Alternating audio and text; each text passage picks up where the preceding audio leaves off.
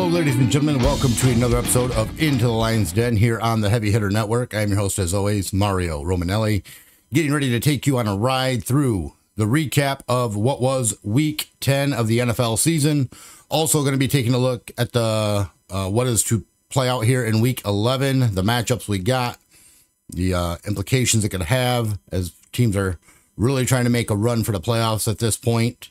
Some teams have not a chance in hell, but some are still fighting for one. So we will take a look at all that. Of course, we'll go over the updated power rankings. We'll also look at the standings, where teams are laying right now, and if they even have a chance at this point, or if the window has officially closed, in my opinion. So we're going to get into all of that. Very excited to be here. Real quick off the top, before I forget, I gotta hit you guys up with one thing here.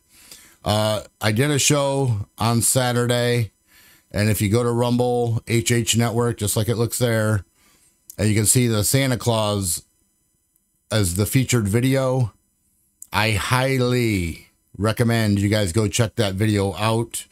It's called Red Dot Truth Hammer of Justice. And if you guys are in the political realm and maybe you voted for a certain DJT, then I think you will definitely be informed on this. And you know what? Even more important, if you didn't vote for DJT, you might want to check this out and find out why so many did. So that's Donald Trump in a Santa Claus suit. There is a tie to why that makes sense. If you go to the show, you'll find out why. And I can tell you the show banned on YouTube. It wasn't even this show. It was actually the Red Wave show down here that I did was banned on YouTube. So this one I didn't even attempt to put on YouTube because I knew that one was going to get banned for sure. But again, it's Red Dot Truth Hammer of Justice. Definitely go check that out. It's one of the most important shows I think I've ever put out. And I've put out some big ones. I put out, one back in the day about COVID when that first was rolling out and what to think of that. And that's a show that I always stood by and said, I'm so proud I did that one. Well, this one, right up there with it. Definitely gets into some dark topics, which is, again, why I didn't even try and pass it along to YouTube, because I knew this one will never see the light of day. You can go to Rumble, or you can go to heavypodcast.com, www.heavypodcast.com, and find it at those two locations. That's the only place you're going to find them. So, yes, definitely, please go check that out. And I think you will have your eyes maybe opened a little bit, maybe even eyes you didn't want opened. But it's so important that the message gets out that I definitely had to do a little promo for that one. Now let's talk about how you guys can participate with this show, or really any show that we do. It's all the same contacts. So first, off the top, like I said, you can go to our website, heavypodcast.com, right there. All the channels are there in one spot. Heavy Hitter Entertainment, Heavy Hitter Sports, Extreme, and Heavy Hitter Freedom Network, all up there in one spot. If you want to reach out to us for any reason, questions, comments, concerns, you can contact us through email, heavyhitterspodcast@gmail.com, or you can call the hotline 1-616-258-6386. Again, any show that you're looking to comment on, ask a question on, you can contact those areas. All I would say is if you're writing an email in the subject line, put the show that you're asking about. That way it'll just make it to, I'll be able to know which show I'm answering to quicker for a quicker response. And then the hotline, same thing. Just call out which show you're calling about. And then we always want to know where you guys are from, just to know how far the reach is. And then along the left side here, you can see on Rumble, we are HH Network. YouTube, we are Heavy Hitter Network. Twitch, we are HH Network. And Kick, we are HH Network. So the Twitch and Kick are strictly for the video game streaming that we do. Need to get back up on there here pretty soon. Again, the busyness has slowed down a little bit because baseball playoffs are done and now the election is done. But surprisingly, after the election, I think I've actually got more to talk about on Red Dot Truth than even before. So kind of crazy there. And then Heavy Hitter Network, I always caution you guys, if you guys are YouTubers, that's fine. But just know you are not getting everything that this network puts out because YouTube loves to block us, okay? While you're at any of these spots, please like, share, and comment on the videos. Even if it's just a thumbs up on the video, it's still a comment in the comment section. That helps the algorithms go up, which means our videos have more reach.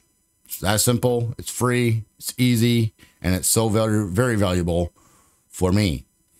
And then, of course, if you like what I'm doing on any of the shows, you can always tip the host by going to Venmo at Mario Romanelli, or you can just scan the QR code right here on the right-hand side, and that will take you right to the tip option.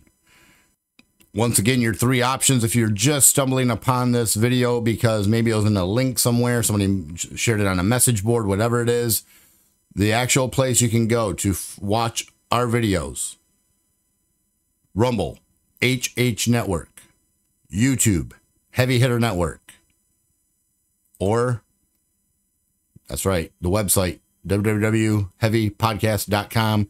That is the one I'm recommending the most, just because, like I said, it is my one-stop shop for all the content I put out. And then while you're there, like, share, and comment. All right, now content time. Heavy content. Let's get into it. NFL Week 10. It, of course, started out on Thursday night with the Cincinnati Bengals taking on the Baltimore Ravens. Bengals, who got off to a slow start this season, looking to get back into the playoff picture. And boy, they had their eyes on a perfect opponent, the Baltimore Ravens, the hottest team in the AFC North. They had to travel to go see them, but it was the right time at the right place. The Bengals have been playing really good ball lately. And Baltimore, look, they're staying hot. So you just know you're running into a buzzsaw when you're going to be playing the Ravens. As you can see, the Baltimore Ravens came in 5.5-point favorites in this one. The Baltimore Ravens do not cover the spread, but they do get the all-important win. In the last 2 weeks, the Bengals have combined for 75 points. They've had 679 passing yards, only 1 interception, and 9 passing touchdowns. But yet their record after those 2 weeks is just 1-1. The Bengals suffered a frustrating loss on Thursday for many reasons. First, anytime you're in a high-scoring game like this and you don't get the win, that hurts. I mean, you put up a lot of points, a lot of yards, a lot of positive things on offense, but you just can't find a way to win. That's a problem. Then, when you're playing your division rival, who you're trying to catch in the standings, and you're leading by 14 points midway through the third quarter,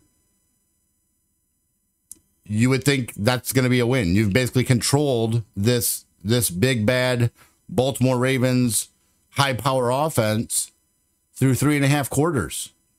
At that point, you've held the Ravens to just 158 yards of offense through basically 3 quarters. But in the end, you have a one little hiccup. Chase Brown fumbles. Big fumble. Big fumble.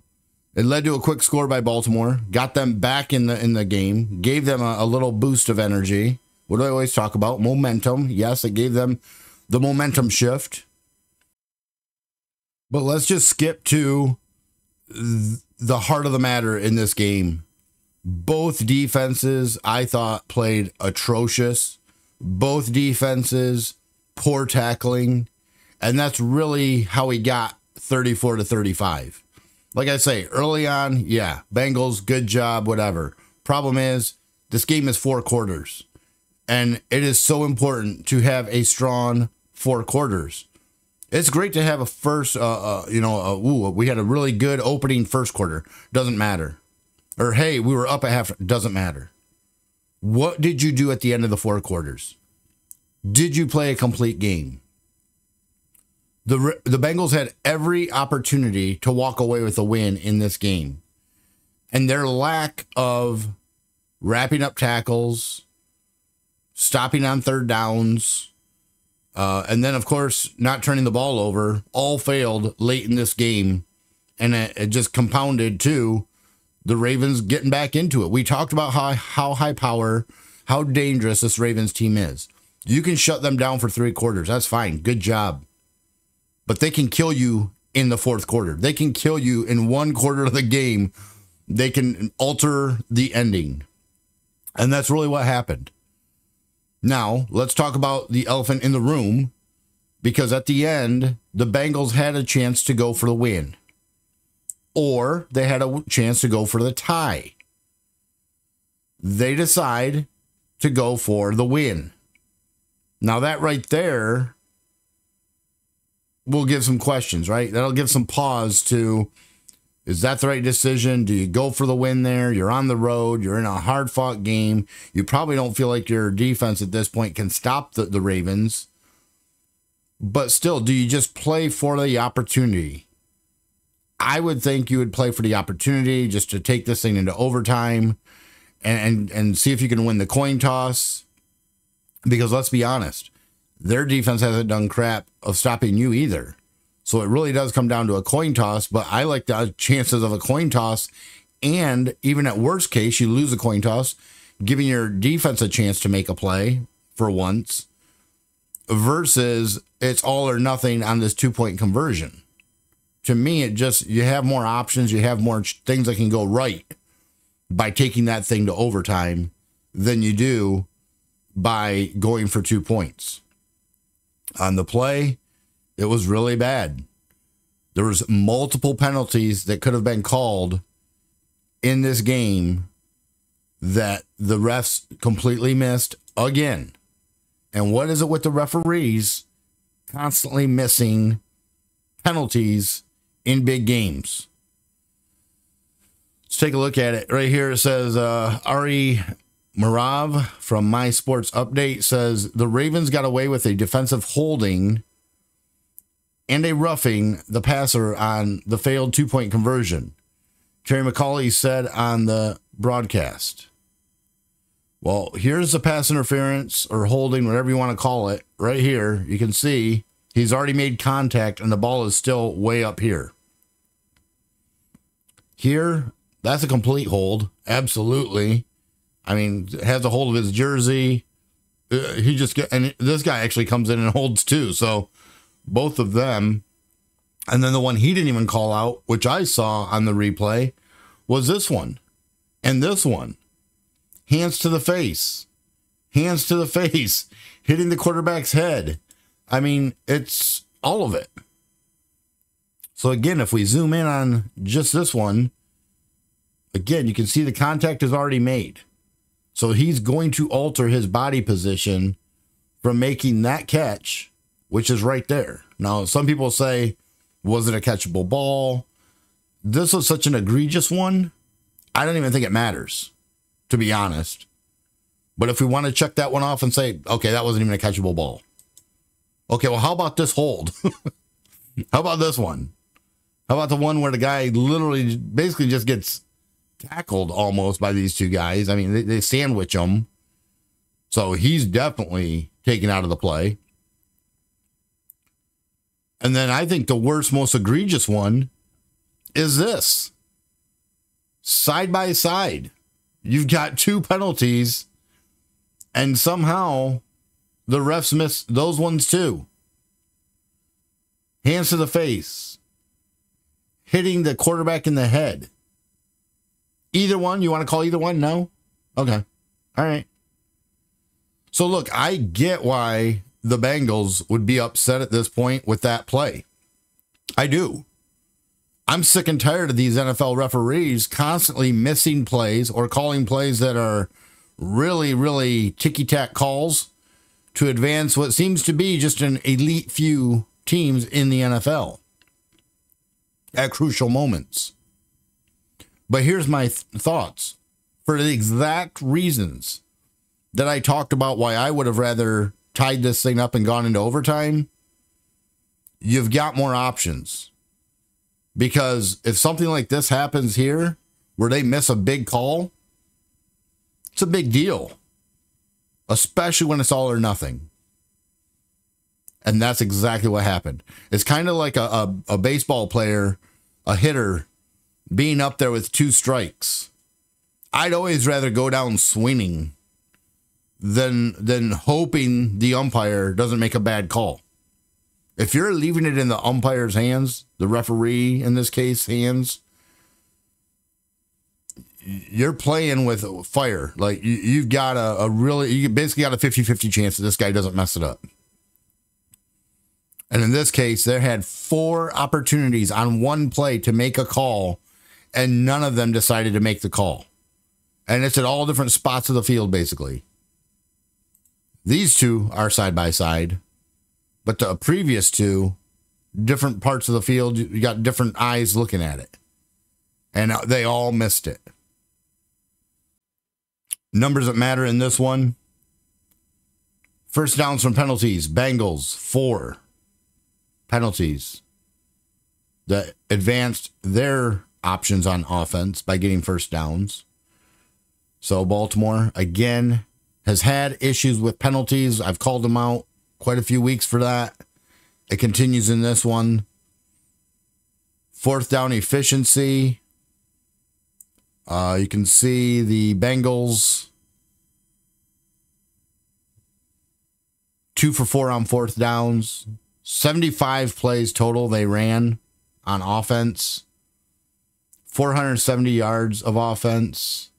They were 3 for 3 in the red zone. Ravens were 4 for 4.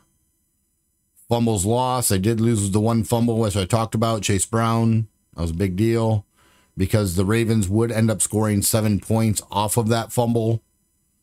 So again, you want to look at just a couple things that happened in this game for the Bengals that went wrong. The Chase Brown fumble. The fact that basically the Ravens got 1 more trip to the red zone because it literally came down to they both were making their trips to the red zone count. The Ravens just got 1 more than they did. And of course, the missed penalties by the referees. The Ravens actually a little bit of a struggle on the running game. You can see just 99 yards on the day. That's actually good to hold them under 100. And I know it's right there, but still, even to 110, 115, it seems like nowadays would be a good number to hold the Ravens to because they just run all the time on people. And 99 yards is what they got held to. So they had to find other ways in this one. And again, it kind of was a ugly, gritty win for the Ravens in a lot of ways. But at the end of the day, good teams find ways to win. And the Ravens found a way to win. And we can call it on the referees because that is absolutely blatant. Now, are we going to say, had the refs called that, the Bengals absolutely 100% would have scored? We can't say 100%. So we still don't know if they altered the game. You would think the chances would have been really, really good at that point. That yes, they probably would have scored. But unfortunately, we can't say 100%. But what we can say is there was a lot of opportunities for the Bengals to win the game, whether it be stopping them on a third down, whether it be stopping them in the red zone, holding them to 3 points. I mean, you just look back on all of that and say there was plenty of opportunities other than just a 2-point conversion that the Bengals could have found a way to win this game. And they didn't. So it's a tough loss. They go to 4-6. The Ravens now improved to 7-3. And the Bengals will have to just try and figure out something for next week on defense. Because that's what let them down. That is 100% what left them down in this one. Baltimore's defense did put pressure on Burrow all night long. They ended up getting 3 sacks and 13 quarterback hits. So they were putting the pressure there. The only thing about Baltimore's defense, and I think it's really been all season long, they need to learn to tackle better. There's a lot of bad plays where they're just missing tackles. Matter of fact, there was a short pass to Tylan Wallace that broke out to be an 84-yard touchdown on that play alone. And all this was a short little, maybe 7-yard pass, it seemed like. Wasn't long at all. But it broke for an 84-yard pass because the Ravens missed 3 tackles on that play alone. 3 tackles. Any one of them could have got him, stopped him, knocked him out of bounds. Nothing. And that's the kind of stuff that you just can't have. Like I say, Baltimore, I think, is absolutely on a way to possibly go to the Super Bowl again this year. I like their team better than Kansas City. I get it. Kansas City's undefeated. But if you really stack these two teams against each other, I do think Baltimore has a lot more firepower. But the problem is Kansas City's got a better defense. And when you're missing tackles like this against Kansas City has enough firepower to then beat you. And I think Kansas City's defense has been pretty consistently badass all season long. There are a lot of the times why Kansas City is remaining undefeated because of what their defense does. So, yeah, Baltimore's got to tighten this up. They've got to figure it out, and they've got to stop having so many damn penalties. 11 penalties for 81 yards? That is not championship caliber football. That's going to get you caught up. And it almost did in this one. And that would have been a big win for the Bengals.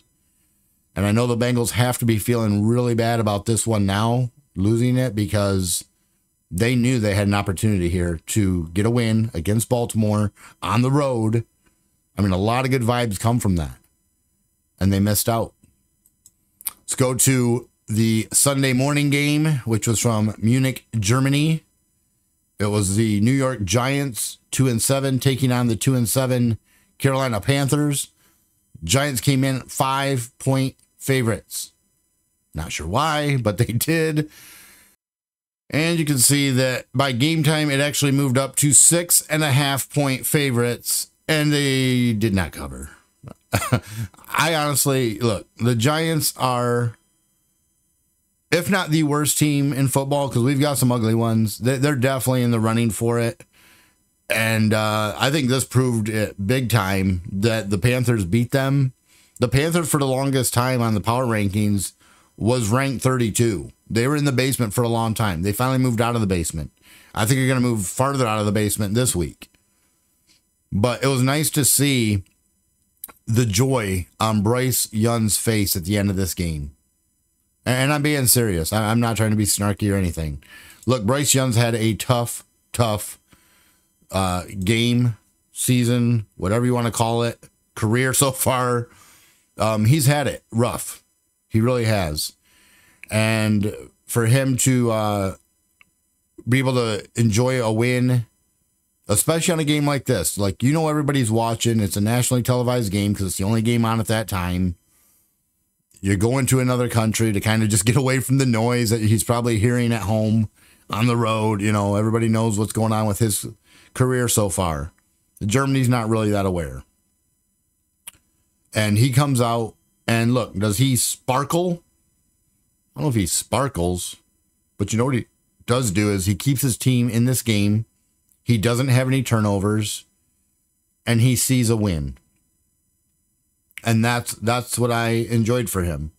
Because, again, you could just see the joy and probably the relief, to be honest, that he was able to have from this game. And he can give a lot of credit to Chuba Hubbard. 153 yards on 28 carries, a touchdown. Had 4 other catches as well for 16 yards. He did lose a fumble, but luckily it didn't cost him in this one. Jalen Coker, again, I remember when this guy first kind of had his breakout game, I was like, you know, they could go to him more. It seems like they are. It seems like there's definitely something there to build on with Jalen Coker. 3 catches, 41 yards in this one. But as you can see, the player of the game, for me, Josie Jewell. 6 tackles, 1 tackle for a loss, 2 passes defended, 1 interception, and a fumble recovery. That was the key to this game. Opportunities given and opportunities taken away. And that's what he did. Now, let's talk about Daniel Jones. When does it end? When do we stop? When do we stop having this guy be the starting quarterback? Now, I think it's coming very, very close because I heard something this week that Daniel Jones is approaching something with a contract status. I don't know exactly what it is. I think it's something to do with basically games played, time played, maybe something like that. But there's something that I believe kicks in if they don't put a stop to it pretty quick. Like he's going to come into I don't know if it's a contract extension or more money or whatever, but there's something that's about to trigger on his contract that made me think, oh yeah, the Giants are going to be sitting him pretty soon. And they really need to. Like look, not just for the fact that I think the Giants could get a couple more wins if they didn't have Daniel Jones in there. I don't know if they can or not. And it really at this point doesn't matter. Their season's done. But my thing is, have you not come to the realization by now that Daniel Jones is not your quarterback of the future?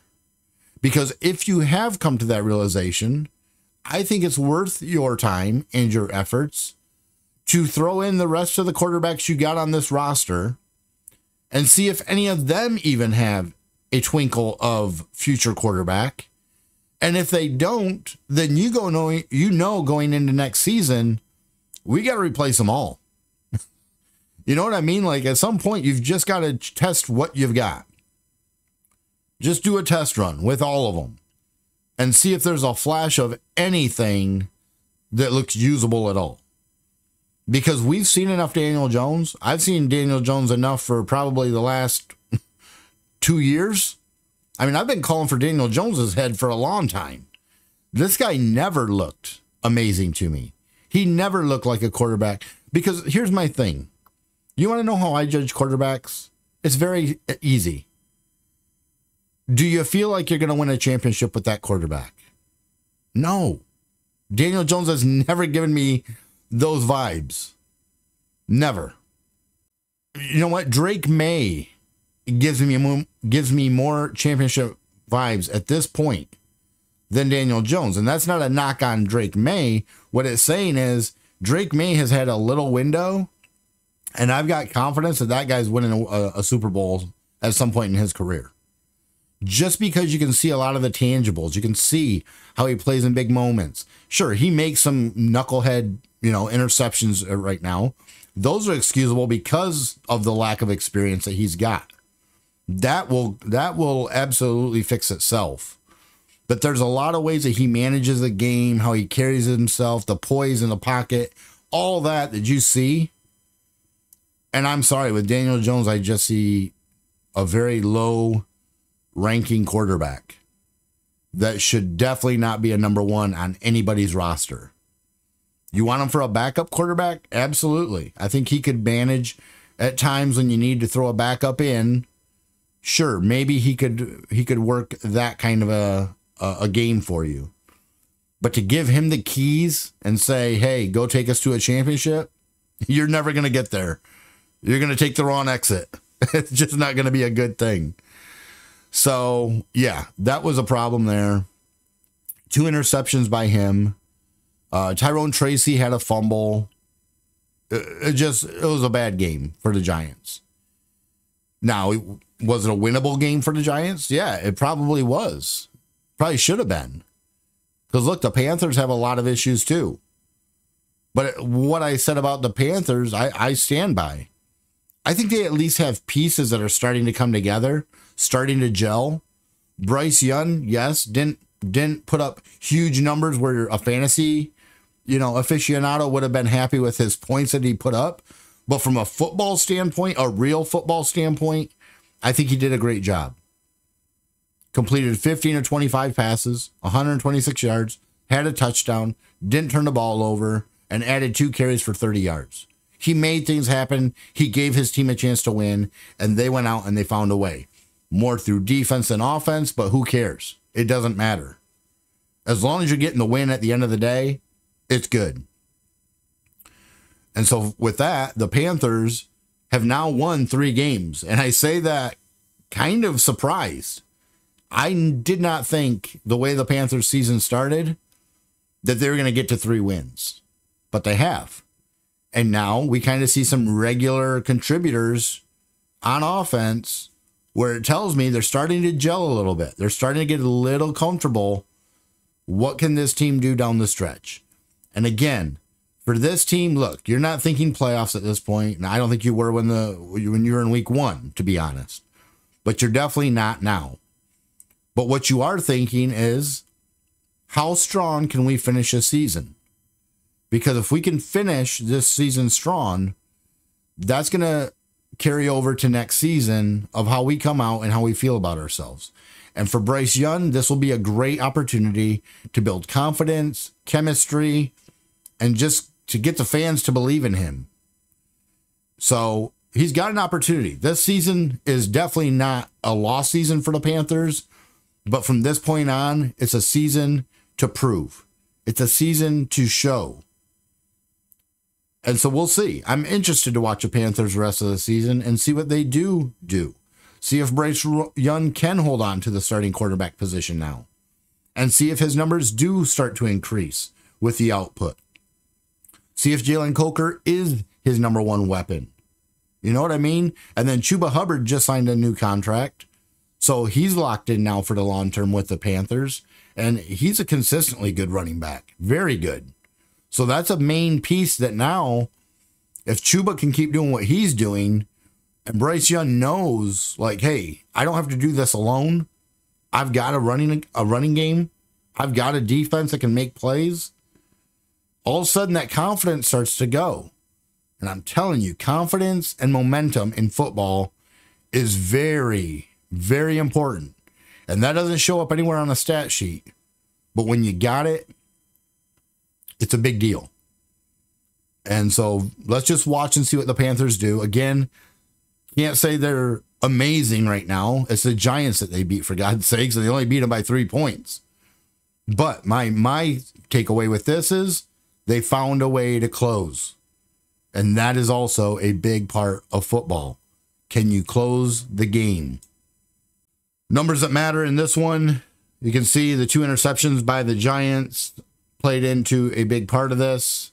Carolina, for everything I just complimented them for, they still need to get better and more disciplined. 10 penalties, lost them 87 yards. They are lucky they're playing the Giants. But if you want to look at why bad teams lose, you can usually start with penalties and turnovers.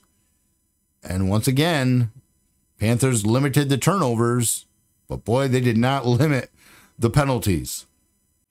And then last but not least, to close this one out, first back-to-back wins for the Panthers since weeks 12 and 14. They had a bye in week 13 of that season. So weeks 12 and 14, they had win. Last time they've done a win-to-win since back then in 2022. 2022. So it's been a long time coming for the Panthers. And I think they may be looking a little bit better than I expected them to this season. We'll see how they finish out. Chicago Bears hosting the New England Patriots. And you can see the Bears were 6.5-point favorites. And somebody forgot to tell the Chicago Bears, guys, oh my goodness. Chicago has now lost 3 games in a row. And the fans are rightly hitting the panic button as it seems to be getting worse week after week. The Bears were 4-2 heading into their bye week. Yeah. And then now they've rattled off 3 losses. So I don't know what they did in their bye week, but it wasn't good. As for the Patriots, after losing 6 in a row, they now have won 2 of their last 3. I talked about Drake May already. I'll talk about Drake May again. He's a good quarterback. You can just see it. You can feel it. He's got the intangibles to be a good, I'm even going to say possibly great quarterback in this league. And week by week, how we said, we see the Bears getting worse. I think week by week, we're seeing the Patriots starting to form into something. And I'm sorry for both of those feelings of what we've seen over the last few weeks.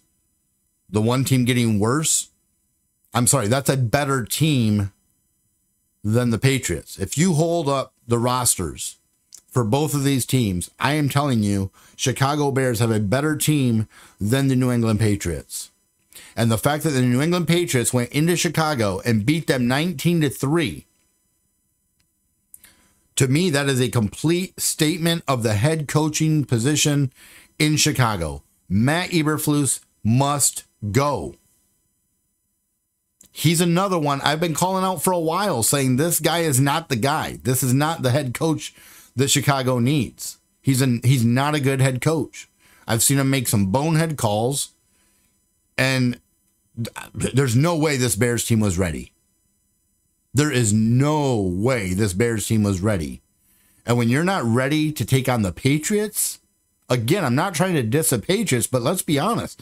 Like I said, the Patriots a couple weeks ago admitted, hey, we're a rebuilding team. We're rebuilding right now. Again, somebody forgot to tell the Bears. The Patriots are absolutely showing signs of improvement. The one thing they need to improve is their third down stats on offense, and they need to limit turnovers. That's it. If they clean that up, just that alone, their record would be so much better this season. But at least they have a plan. At least they have something they can circle and say, low-hanging fruit, this is what we need to fix. For the Bears, I don't know what the Bears need at this point. I don't know what they need because the talent is there. But it was not prepared for this game. The Patriots entered the season as the 12th youngest team in the NFL. As they continue to play, you can see the growth. You can see the chemistry starting to form. I feel like seeing this Patriots team go head-to-head with the Bears showed us more about the Bears than the Patriots at this point. And it's not good.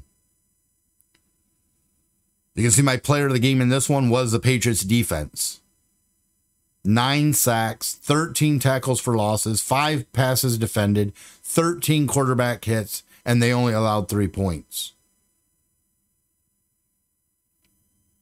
Caleb Williams was sacked 9 times. 9 times. I mean, this is kind of how Caleb Williams looked in the early stages of the season. Then he got looking really good, and somehow we went back to week 2 now. I don't know how that happened. Like I say, since the bye week. Since the bye week, this team has yet to win. They've had 3 games since their bye week. They are 0-3. Matt Eberflus must go. Numbers that matter in this one. Well, can we just start with third downs? Look at this. The Bears, 1 for 14 on third down conversions. 2.4 yards per play. 69 passing. Guys, this is so bad. 69 passing yards. 1.8 yards per pass. 9 sacks for a negative 51 yards. Meanwhile, they're giving up 144 rushing yards to the Patriots. Both teams, the Bears barely ever made it in the red zone, but when they did, they failed. And the Patriots made it there 5 times and only was able to make it successful once.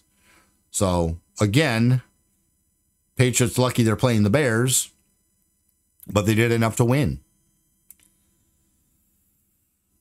Drake May did have the 1 interception, but luckily, again, because they're playing the Bears, it didn't matter. Just a bad game for the Bears. And I think a lot of how they come out next week is going to say a lot about this team. And it's going to say a lot about Matt Eberflus. But if you're a Bears fan, I would love to know what you guys think the problem is. Is it Matt Eberflus or am I way off? Is it Caleb Williams? I mean, who carries the burden for what this team's doing? I believe it starts and ends with Matt Eberflus. I do. This team was not ready. How are you not ready against the Patriots? Incredible. So to me, great win for the Patriots. They go to 3-7. Bears now drop to 4-5. Buffalo Bills heading to Indianapolis to take on the Colts. Buffalo came into this one 4.5-point favorites. Yeah, they win. I don't know if anybody was going to question this one. They win. Now, Josh Allen didn't have his best game, throwing 2 interceptions, but Buffalo's good enough. They can fight through that stuff. Josh Allen did run for another touchdown, and the Bills' defense forced Joe Flacco into 4 turnovers. 4 turnovers. I know I'm the one that's been calling for Joe Flacco to get the starting position. I don't change my mind on that, because despite having 4 turnovers, he kept the Colts in this game. He did. Anthony Richardson would not have. So Joe Flacco is still showing us the fight and the experience. But yeah, you cannot have 4 turnovers. I don't care if you're Joe Flacco, Caleb Williams, Drake May, hell, Patrick Mahomes. You just cannot have 4 turnovers. The Bills have now won 5 games in a row. Buffalo's Terran Arnold took a pick back 23 yards for a touchdown on the very first play ran by the Colts, and it kind of set the tone for the day. The Bills would score 17 points off of those 3 turnovers, the interceptions, I should say.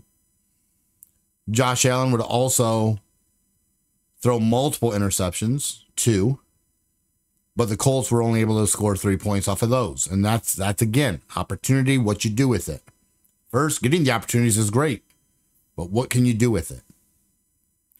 Colts couldn't get out of their own way, and the defense couldn't bail out their turnovers on offense. Pretty much that flat, that simple, that easy. Despite throwing 2 picks on their first 2 drives, the Colts only trailed 20-13 at halftime, and that's why I say that was a big, that's Flacco, right? That's Flacco not getting flustered or not giving up. Just keep playing. Let it play out. See what happens. That's what good teams do. That's what good quarterbacks can do. It's rising above. But in the 5 drives in the second half, the Colts would punt. They would fumble. They would turn it over on downs. They would throw another interception, and they would get a touchdown. Problem is, touchdown came way too late. Meanwhile, the Bills would add 3 points off of the turnover on downs, and they would add a touchdown off the 3rd interception, and they had extended their lead at that point. The AFC East leading Bills have topped 30 points in 4 straight games and have now improved to 8-2 for the first time since 1993. And we all know about the 1993 Buffalo Bills. Yup. He has 6 turnovers in his 2 starts, does Flacco, since he's replaced Anthony Richardson. He is 1-3 as a starter in Indianapolis. Again, I think that still has more to do with just Indianapolis as a whole than it does Joe Flacco. I don't think Anthony Richardson would have had a better record. And I think Joe Flacco still shows me just more. He just gives the Colts an opportunity that I don't believe Anthony Richardson does. He's a true leader. He fights through adversity. He's not asking to come out of the game. So there's a lot of stuff that I still like about Flacco. He was 26 of 35 on the day. Not horrible. 272 yards. That's enough offense. 2 touchdowns. That's good. Just get rid of those turnovers. Really. Especially against a team like the Bills. Cannot give them extra opportunities. Numbers that matter in this one. Bills were good on 3rd downs, 7-14.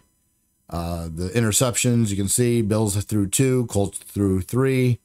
Turnovers total, Colts had 4. And then points off of turnovers was the biggest stat, as the Bills got 17 of their 30 points off of the Colts turnovers. Big deal. But you can't have them.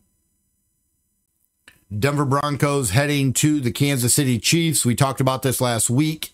I said, watch out for the Broncos because this is a team that absolutely could be poised to knock off the Chiefs. And for a majority of the game, I was right. Unfortunately, when the rubber hit the road and we got to the end, the Chiefs, like all good teams do, found a way to win. The Chiefs blocked Broncos' potential game-winning field goal in the final moments and hold on to win 16-14. Chiefs were 7.5-point favorites, so they did not cover the spread, but they do get the all-important win to stay undefeated at 9-0. The Chiefs had taken the lead on Butker's field goal with just 5:57 to go in the game. Other than that, Denver was really looking like they were going to get the win. But Bo Nix and the Broncos converted a trio of third downs while marching right back down the field after the Chiefs had taken the lead. Thinking, yeah, they're setting Will Lutz up for the winner here. Like, this is going to be a walk-off. And the one chance that the Chiefs had was, well, unless we can get a block.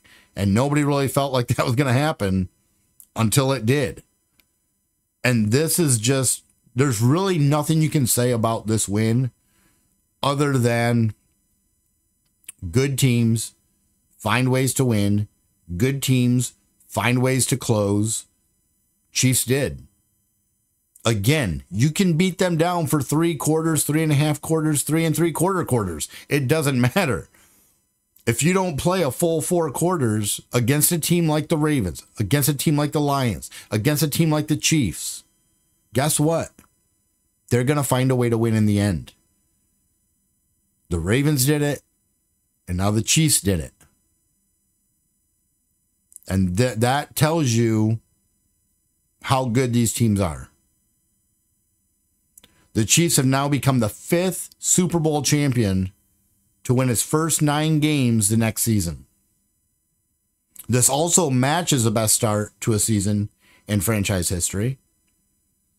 They're on a 15-game win streak dating back to last season, which is the longest in the NFL since the Packers won 19 back in 2010 to 2011 season. Broncos D was giving Mahomes fits throughout the first half. Like, they looked like they were going to upset the Chiefs. The Broncos were clicking on offense, scoring touchdowns on 2 very long drives. The first one was to Devon Valley, and then the second one was a 32-yard touchdown to Sutton, and the Broncos were up 14-3 at that point. But like always, Mahomes would just keep fighting, keep playing. He'd get into a rhythm. He'd end up hitting all 7 of his targets for 62 yards, but they'd got stopped at the 2-yard line, setting up a 4th down. Surprisingly, Andy Reid went for it, and Mahomes had it pay off. He had it pay off. So again, we talk about opportunities. The Broncos had opportunities to close this one down. And when the Chiefs went for it on 4th and 2, that would have been a major opportunity. But, like always, how many times have we seen it? Mahomes to Kelsey. Will Lutz failed to kick a 60-yard field goal heading into halftime, but the Broncos still did hold the lead 14-10. However, Kansas City had won its last 8 games when trailing in the second half. So they were not worried about being down in this game at all. It almost seems like they wish for it sometimes. So look, good teams know how to close. Good teams know how to finish. That's what the Chiefs did. Kareem Hunt gets my player of the game, 14 carries, 35 yards. Doesn't sound like player of the game, right? Also had 7 catches for 65 yards. And the reason I gave it to Kareem Hunt is because I don't think he gets enough attention. And I think he's been a big part of this offense. And yeah, his numbers might not sparkle. It might not be a fantasy football player's dream. But it's important yards. It's important first downs. He just gets that gritty part for the Chiefs done. Week in, week out. So wanted to give Kareem Hunt props for that. Numbers that matter in the game, first downs from penalties. Chiefs got 2 extra first downs from Broncos penalties. Cannot do that. Cannot give them extra opportunities. Chiefs were also 2 for 2 on fourth downs. Both of them that they tried, they got. And then again, the Broncos got themselves 6 penalties, which again, might not always look like a big deal. Like, oh, just 35 yards. It's not even the yards necessarily a lot of times with penalties. It's the disruption to drives, whether it be on offense or defense. It's either helping out the offense against you or it's slowing your offense down. So either way, when you're getting a penalty, it's just not a good thing. And so for that, yeah, that played into it too, I think. Again, it really comes down to the X's and O's at the end of the day. When you're in a tight game like this against a good team like the Chiefs, it's the littlest of things that you can't give them those extra opportunities, because in the end, that can make or break a game. And so, good game for the Broncos. I will say that. I think just to go head to head with the Chiefs like this shows you how good this team can be, shows you the confidence that Bo Nix has. And so they definitely shouldn't be holding their head low after this game. Yeah, they wanted to get that win. Yeah, they wanted to get that upset. Yeah, they wanted to give Kansas City that first L. But at the end of the day, they're at 500 right now. They're not out of the playoff hunt. And they showed the level they can go to against a team like the Chiefs. Now we go to the NFC South for a division rival here. The Atlanta Falcons going to New Orleans to take on the Saints. Atlanta came in 4.5-point favorites, but the Saints had a secret weapon. Darren Rizzi. That's right, Darren Rizzi, the interim head coach, taking over once Dennis Allen was fired on Monday. So he was making his first start as a head coach for the Saints. Saints entered the game without top receivers Chris Olave dealing with a concussion, and Rashid Shaheed, who of course is out for the year with a knee injury. And the Saints topped the Falcons 20-17 to snap a 7-game losing streak. Alvin Kamara also became the franchise's all-time leading rusher as he ran for 109 yards on the day. Tyrann Mathieu killed a promising Atlanta drive with an interception of Kirk Cousins at the New Orleans 38 with 2 minutes to go.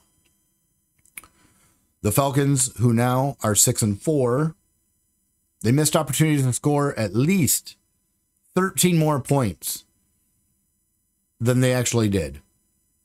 Yunhoku had 3 failed field goal attempts for the first time in his career. 1 missed wide, another got blocked, and a third hit the upright. So at least he had variety. Derek Carr finished with a season-high 269 yards and 2 touchdown passes. He also didn't turn the ball over, and that is always the biggest component to both of these quarterbacks, to be honest. Kirk Cousins and Derek Carr, the first thing you look at when they lose and when they win, what were the turnovers? Because that probably played into either one. Either they didn't have any, and that's why they won, or they had a bunch, and that's why they lost. But Rizzi came in, and he had a clear message, according to Alvin Kamara. Unity. Unity was one of the words that Alvin Kamara credits Rizzi using to try and get this team turned around. Kind of crazy that's something that a coach needs to say to get you guys fired up, or whatever it was that Alvin Kamara is claiming. But look, whatever it is, it worked. So kudos to Darren Rizzi, kudos to the Saints, and what a big loss for the Falcons. This was absolutely a winnable game for the Falcons. Should have won it, could have won it, didn't. And we expect this AFC South to still be a tight division down the stretch. Are we going to look back on this game and say, woulda, coulda, shoulda? Maybe. But my players in the game for this one, Derek Carr, because what we just talked about, season high in yards, had 2 touchdowns. And then how about Marquez Valdez-Scantling? We talked about the loss of Rashid Shaheed and Chris Olave coming into this game. They needed somebody to step up. And Marquez Valdez-Scantling absolutely stepped up. He had 3 catches, but of those 3 catches, they went 109 yards and he had 2 touchdowns. Big time game for him. So congratulations to the Saints. They moved to 3-7. And if nothing else, they just took a shot at the Falcons and may have altered their season if nothing else. Numbers that matter in this one. Again, the Atlanta Falcons had the 1 turnover. Saints did not turn the ball over. That plays sometimes into it. Rushing yards, Falcons rushed for 181 rushing yards. 181. But I think the biggest stat of all was the fact that Yun-Ho Koo could not make a field goal to save his life. 1 for 4 on field goals. That right there is 12-point difference. That right there would have made a huge difference in this score. And kind of crazy. Yun-Ho Koo, actually, my kicker on my fantasy team, which I did end up also losing a tight score. And I'm blaming him as well. And I'm probably going to drop Yun-Ho Koo. And I know he's a good kicker, can be a good kicker. But it seems like he's starting to struggle a little bit. So, too many kickers out there to stick around with him. But yeah, unfortunately, I think that's where you look on this game. Is just the fact that he couldn't make the field goals that he was being set up for. That takes us to the 49ers heading to Tampa Bay. Again, this is going to be a big game for both teams. Both teams are trying to stay in the hunt, trying to maybe win their divisions. Neither one of their divisions is really good. So they're both still alive and well in those. But 49ers came in a clear favorite. 6.5 point favorite, by the way. Christian McCaffrey making his 2024 debut after dealing with his Achilles tendonitis. And yeah. So let's get to it. Jake Moody made up for missing 3 field goals earlier in the game by kicking a 44-yard game-winning field goal to give the 49ers the win. We just talked about Yun-Ho Koo, who also went 1 for 4. And it's funny. We're blaming Yun-Ho Koo for going 1 for 4. We're thanking Jake Moody for going 1 for 4. It's all about when you get that 1 of 4, I guess. But yeah, look, the 49ers dodged a bullet. We saw this with Atlanta. If you can't make field goals, that can come back and bite you. It almost did the 49ers. Another good story coming out of this one. Ricky Pearsall, who of course was shot in the preseason, rookie wide receiver for the 49ers, taken in the draft, got his first career touchdown. So that had to be a great feeling for him. And just nice to see when you really think of being shot in the chest and not knowing if you're going to live or die. You know, probably had those moments in his head when he was shot of not knowing if, is this it? And then to be able to achieve something like a touchdown in the NFL, a dream you've had since a little boy. Very cool moment when you really think of it like that. So congratulations to him. 49ers, look, they jumped out to a 10-0 lead before the Bucs would answer with a field goal of their own to go into halftime 10-3. 49ers then came out in the second half and they had a muffed punt by Jacob Cowing on their first possession of the second half, and that allowed Tampa Bay to jump right back into the game. They recovered the ball at the 21-yard line, and they ran it 4 straight times, punched it in with Rachaad White. Boom. All of a sudden now we've got ourselves a 10-10 game. So that quick, mistakes like that, just a muffed punt, can get teams that are good and take advantage of the opportunities they're given to jump right back into games. And so for that, the Buccaneers did. They did exactly what they were supposed to do. They got a turnover. They scored a touchdown off of it. They got in a tied game. It was good. Unfortunately, the 49ers would take the lead right back on their very next drive when they'd kick a field goal. Tampa would benefit in the second half by 2 missed field goals from Jake Moody. But credit the 49ers defense, because on those opportunities, Tampa Bay was held to 3 points. Again, opportunities and the result of what you do with it. I'm going to repeat that because that's the name of the game. Can we get more opportunities than them?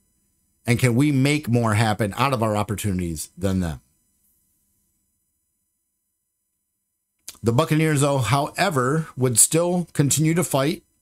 They would tie the game late with a field goal following another Jake Moody miss, leaving the Niners just 41 seconds to try and respond. Now, a lot of teams would say, let's send this thing to overtime and, see what happens. 41 seconds was plenty of time for the 49ers. Purdy would go 4 for 4 for 39 yards to move the ball to the Niners, move the ball to Tampa Bay's 26-yard line, setting up Jake Moody's 44-yard game winner. Now, earlier in the game, Jake Moody missed a 49-yard field goal, a 50-yard field goal, and a 44-yard field goal. And here he's going for another 44-yard field goal. But like any good player, rise above, shake it off, get it out of your head, and just make the play. And for the 49ers, he made the play. Comes up big. 49ers now move to 5-4. For the Buccaneers, they put up a good fight against a good 49ers team. They had their moments. They had their opportunities.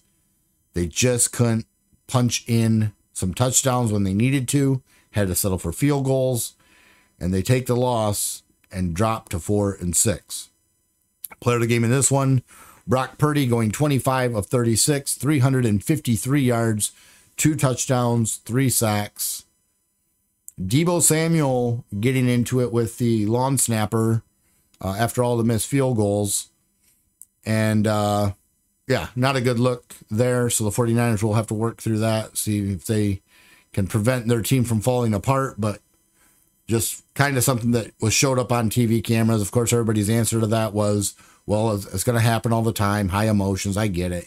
Look, we've heard that, but then we've also seen other things where it leaks out and it becomes a bigger issue. So just continue to monitor that. And I would imagine if the 49ers start winning again, nobody will ever think about it again. If the 49ers start losing, it could rear its ugly head. That's all I'm saying. Numbers that matter in this one. Again, 49ers, 338 passing yards. The Tampa Bay Buccaneers had just 105. They were averaging 8.7 yards per pass. They did have the 1 turnover, but again, the Buccaneers, they took advantage of it, but they needed more help than just that one.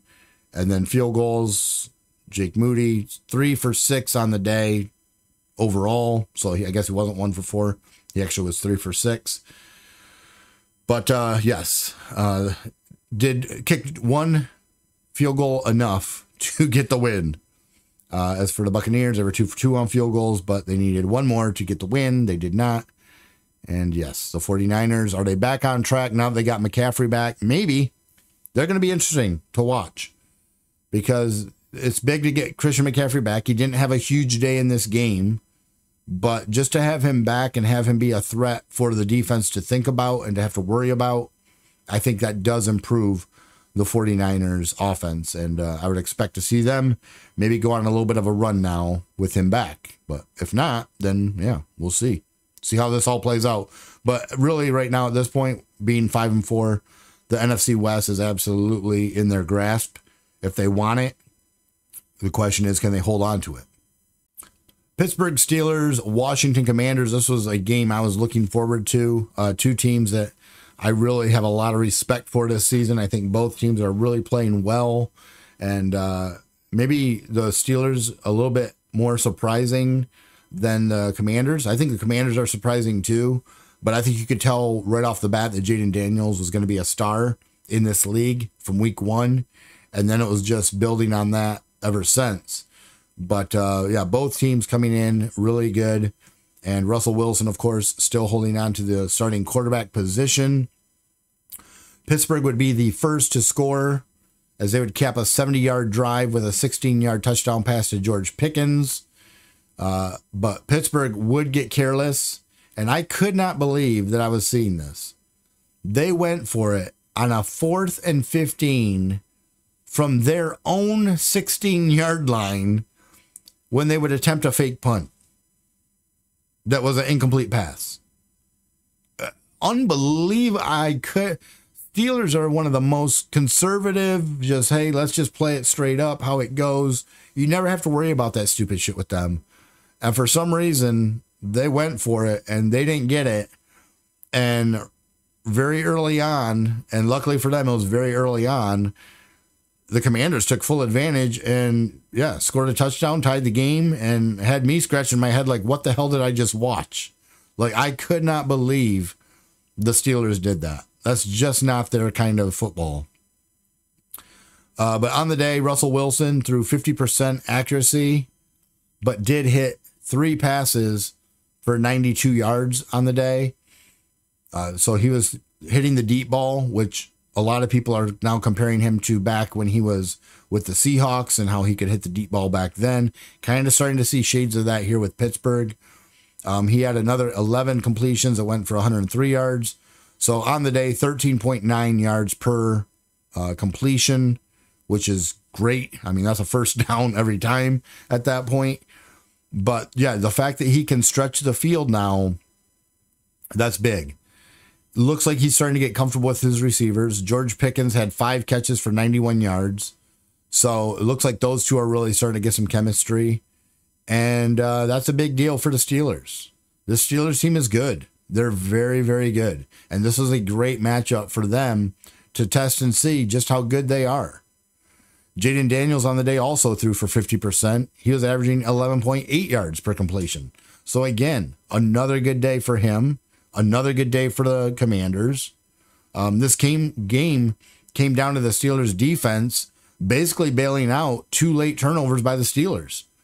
Najee Harris had a fumble, and Russell Wilson threw an interception. And the Steelers' defense, in those moments, held tight and was able to get the win. So kudos to the Pittsburgh Steelers' defense in this one. The Commanders were unable to capitalize on either one of those turnovers. And on the final play of the game, Zach Ertz, on a 4th down, came up inches short of a first down. And that's what ended it, because it gave the Steelers the ball back. They were able to run the clock out and sneak away with this win. Commanders came in a 1.5 point favorite, so we knew this was going to be a close game. And this did not disappoint. I think both teams played well. Again, Steelers defense came up big when they had to. And for the Commanders, they just couldn't take advantage of the 2 opportunities they had late in the game to get points off of it. Steelers now go to 7-2. Commanders are 7-3. And for the numbers that matter, Steelers 1 for 2 on 4th downs. They did have the interception. 140 yards on the ground. That's old school Steelers football right there. Just pound the ball and have success. 43 rushing attempts in this game. 43 to 29 passing attempts. So as you can see, they're a run-first offense, but then they can take the top off of the defense and hit you deep, as Russell Wilson is starting to show. So every week now, this team's getting more dangerous, more high-powered. They're going to be dangerous. Good defense, good running, potential to hit you deep down the field. Hard to defend. For the Commanders, I think they showed they believe they belong in the playoff talk. They just played a really good Steelers defense, or really good Steelers team, right to the wire. Had opportunities. So they're going to grow from this. And yeah, I like this matchup. This was a great matchup, and it did not disappoint at all. Minnesota Vikings, Jacksonville Jaguars. Mac Jones got the start for Jacksonville, but it was the Minnesota defense that was the main contributor to the result of this game. Minnesota came in 7.5 point favorites over the Jaguars. They did not cover the spread. They do get the win, but I'm telling you right now, a lot of Vikings fans had to really have a hard time breathing in this game, because They should have ran over the Jaguars, and they did not. They did not. Jacksonville was held to just 143 yards of offense. Again, that goes back to thank you, Vikings defense, for doing your job. But the Jacksonville offense had opportunities. Sam Darnold threw 3 interceptions in this game. But luckily for the Vikings, the anemic offense of the Jaguars could not take advantage. The score remained close as Jacksonville led at halftime 7-3. Minnesota would kick 3 straight field goals in the second half, grab the lead of 12-7, hold on for the win. Jacksonville would suffer 3 turnovers on their final 3 drives. Again, good teams know how to finish. Bad teams don't. Final 3 drives to try and go get a touchdown, try and make something happen, and you have 3 turnovers, a fumble by Mac Jones, and 2 interceptions. Unbelievable. Bad teams gonna do bad things, and the Jacksonville Jaguars, yeah, they're a bad team. Minnesota got lucky with their defense as they were able to reject those opportunities and give the Vikings the win. Next week, Vikings will play the Tennessee Titans, and the Jaguars will be taking on the Detroit Lions. Wow. Crazy times here for Jacksonville. I mean, look, they had an opportunity, though. This is on Jacksonville, not able to put anything together offensively. You were hand-wrapped 3 opportunities to come back into this game, and you couldn't do enough with any of it to make it count. And then to piss away your last 3 opportunities on offense by having turnovers, that's just sloppy play. That's just bad play.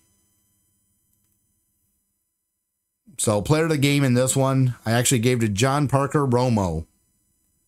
Make his NFL debut with the Vikings, and he came up huge. They needed the field goals, and he went 4 for 4. Longest one being 45 yards. Gets the win. Numbers that matter in this one. Vikings, 3 penalties by the Jaguars gave them first downs. 4th down, they were 1 for 1. 402 total yards of offense. 169 yards rushing. But they were 0 for 5 in the red zone. If the Vikings would have played anybody else and been 0 for 5 in the red zone and had 3 turnovers, I would think they lost. They played the one team that they could get away with those kind of stats and still get a win. And then if you look at the clock control in this one, Minnesota had the ball for 42 minutes. Jacksonville had the ball for 17 minutes. So they did not have a lot of time with the ball. And then when they did, they just did not know what to do with it. So Minnesota dodges the bullet, moved to 7-2. Jacksonville remains Jacksonville, dropped to 2-8. Tennessee Titans, Los Angeles Chargers. Chargers came into this one 8.5-point favorites. And yeah, they covered a spread. They get the win. And look, Tennessee, last week they snuck out a win for the first time since week 4. But the Titans brought back Will Levis this week, put him in as starting quarterback, and they go back to their losing ways. He actually had a decent day, though. He did. 18 of 23, 175 yards, 2 touchdowns, and a quarterback rating of 127.4. So as much as I do joke around about Will Levis, he actually had a good day. It wasn't on him that this game didn't go their way. The Titans came in with the NFL's top-ranked defense overall and against the pass, but forced Los Angeles to go 3 and out only twice in 9 possessions. Chargers were humming. They were in a rhythm. Herbert completed 14 of 18 passes for 164 yards and had 32 rushing yards. He's the 7th quarterback since the NFL-AFL merger and the first since Phillip Rivers in 2018 to have a passer rating of at least 90 in each of his first 9 games of the season. So, yeah, Justin Herbert, sneaky season, having a good one, though. The game turned with 21 seconds remaining in the first half. The Titans appeared to tie it at 13 when Roger McCreary ran back Justin Herbert's fumble 20 yards for a touchdown. But the officials would have a replay. They would review it, and it was ruled an incomplete pass because the officials determined that Herbert's arm was, of course, moving forward. And, yeah, that was a big, big part of this. Tennessee had a nice second half, but it's all about how you finish. And the Titans would have a 62-yard drive, but would have to settle for a field goal. And you just, if you're going to have that much effort, that much time off the clock in a game like this, you got to get the 7. Where the Chargers, they would end drives of 43 yards and 95 yards, both of them with touchdowns. Again, it's how you finish. You can have a really nice drive going, but if at the end of that drive you have to settle for a field goal, usually that's going to come back and bite you. And for the Titans, in this one, it did. The 95-yard drive that the Chargers had, they dominated the Titans' defense. It went 11 plays, and they never had a third down on those 11 plays. They just kept picking up first downs all the way down the field. It took 7.5 minutes off the clock, and it gave the Chargers a 17-point lead when it was done. You want to look at one drive and say, what was the game changer? What was the seal of the win? To me, it was that one. Because after that drive, they were up 17, and the Titans only had 3 minutes left to do any kind of a comeback with. So that was really just a gut punch of a drive by a good Chargers team. Chargers are now improved to 6-3. Titans fall to 2-7. One team is still in the playoff hunt and one is not. Numbers that matter. 4 first downs from penalties for the Chargers. Cannot do that if you're the Titans. They were 1 for 1 on fourth downs. They were averaging 9.1 yards per pass, and they were 3 for 5 in the red zone. The numbers that hurt the Titans: 7 sacks on the day and 9 penalties. That is not going to work when you are already not a good team and you're playing a better team. You can't have 7 sacks and 9 penalties. It's never going to work out in your favor. Eagles taking on the Dallas Cowboys. Eagles came in 7.5-point favorites. Do you remember when the Cowboys and the Eagles used to be a good matchup? Man, the last time the Cowboys had a 28-point loss to the Eagles was back on November 19th, 2017. That loss also was at home for the Cowboys, and they lost 37-9 in that one. Dallas finished that season 9-7. I don't think we're going to see this Cowboys team finish 9-7. That year, the Eagles finished 13-3. We might see that. I don't know. I don't know if they'll finish with that good of a record, but they'll definitely be closer to that record than I think the Cowboys will be to the 9-7.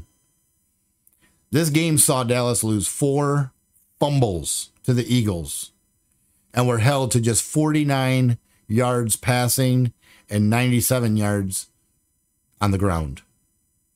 Dallas has too many issues to name, and it goes much larger than just the injuries that they want to talk about. Jalen Hurts turned in another nice game. Kudos, for sure. He was 14-20, 202 yards, 2 touchdowns. He did have an interception, and of course he had the 7 carries, 56 yards, and 2 touchdowns. For Cooper Rush and Trey Lance, they both got some play time. Cooper had more of a chance, and he lost 2 fumbles. Trey Lance came in, went 4 for 6, 21 yards, but he threw an interception and was sacked twice. It was just ugly. It didn't matter who it was. A.J. Brown also turned in a nice day. 5 catches, 109 yards. Dallas gave up 4 first downs thanks to penalties. They were 3 for 14 on third downs and had 5 total turnovers. And the one thing Jerry Jones came out of this game complaining about was the sun. Now, let's be fair. The sun absolutely did seem to get into CD Lamb's eyes on one of the plays. Jerry, that was one of the plays. You've got a whole lot more issues than the sunshine coming through. Man, this was a bad game. Look, it appeared the sun was an issue. They'll have to figure that out, put curtains up, whatever they want to do. But for Jerry Jones to come out of this game and that be kind of like his number one gripe, it just seems so detached to me. Like if I'm a Cowboys fan and we have to live through this whole damn game and the first thing your owner talks about is the sun, that's got to be tough. That's got to be tough. So I don't know. I think you got to make a coaching change here as well. I think it's been long enough. This team's been an underachiever year after year. We always have to hear about the Cowboys like they're something special. They're not. And this just proved it. So Eagles will host the Commanders next Thursday, or this coming Thursday. That's going to be a hell of a game there. I think the Commanders could beat the Eagles, but I'll give the Eagles credit. They've been playing pretty good ball lately, but we'll see when they play a very, very tough Commanders team. Commanders, we just saw go to war with the Steelers and almost beat them.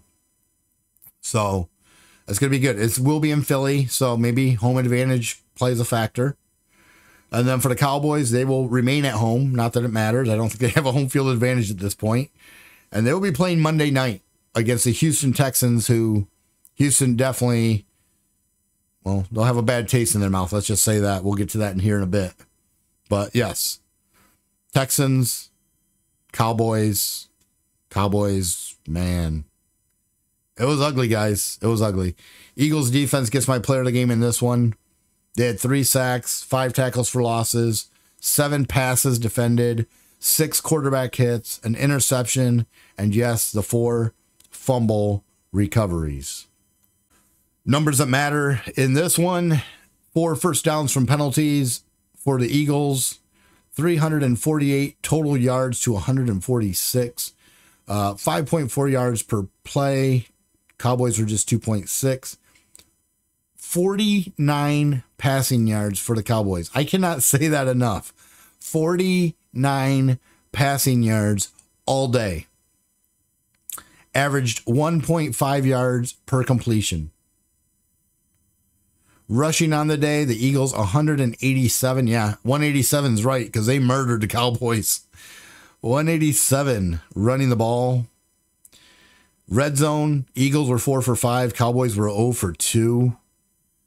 And then turnovers, Cowboys had 5 total turnovers. Let's talk about the Jets and the Cardinals. Again, talk about a very overhyped team, I think, coming into the season. New York Jets came into this game, and I found this laughable anyways, but they came into this game on the road 1.5 point favorites. I don't know who's smoking, but they need to set it down, because for the Jets even to come into this game as a favorite was a joke. And yeah, surprise, they didn't cover the spread and they didn't get the win. And it wasn't even close. One of the biggest disappointments of the 2024 season has to be the Jets. Has to be. With the return of Aaron Rodgers this season, a lot of people were like, hey, they're going to the postseason for sure.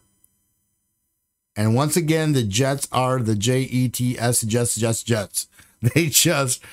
They always underperform. Nothing works out for this team. They are the absolute most bad luck teams I think I can think of. Like, no matter who they sign in the offseason, no matter what happens to the teams around them, they still find a way to just be the Jets.